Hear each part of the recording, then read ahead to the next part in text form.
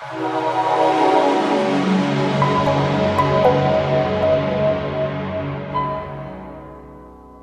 last weekend, Ice Cube had dropped a teaser on his Instagram for what appears to be the new Friday sequel.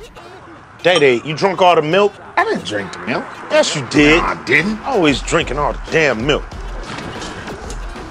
Damn. There still ain't nothing ever in this house.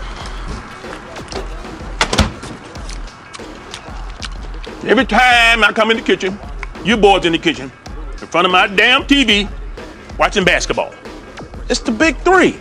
To my surprise, it wasn't a trailer to the new Friday sequel last Friday that we've been hearing about, that he's been tweeting about, saying the script is done, but instead a commercial for the new season of The Big Three, which is the NBA league Ice Cube had formed together. Now me, I was a little disappointed. I was hoping that we would finally get to see what a new Friday movie would look like. You know, this is why Tyler Perry keeps telling everybody, hold on to your copyrights, because when you don't hold on to your copyrights, you gotta wait for New Line Cinema or any other production company to grant you the green light to do the sequel. That's why we haven't seen a How High sequel from Method and Red.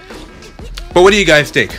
Are you excited for The Big Three, or was this trailer a big disappointment to the fact that we still don't see anything yet for the new Friday movie? Let me know in the comments below. And for more hip-hop news, follow Fresh FM.